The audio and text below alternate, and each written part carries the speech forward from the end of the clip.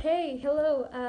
My name is Karol Moreno. I'm from Durango, Mexico, and I've been part of the pop movement for around 6 months. Well, being part of the pop movement was one of the best decisions that I ever made.